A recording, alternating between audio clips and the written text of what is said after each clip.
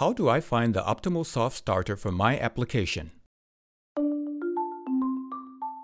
Use the simulation tool for soft starters, STS, for the selection of a suitable soft starter. With this tool, you can find the right soft starter for you by entering various parameters.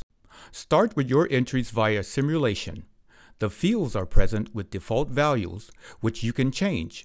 Then click on Motor to adjust the parameters.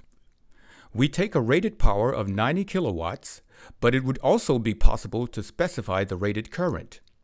The Select from List button takes you to a motor list maintained by Siemens. However, you can use your own motor values. In our case, we use the advantage and select a motor with IE3, which we need for our search. Now, you can select your application via the Load button.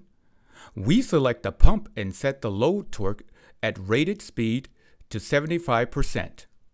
For our pump, we need a starting time of 5 seconds.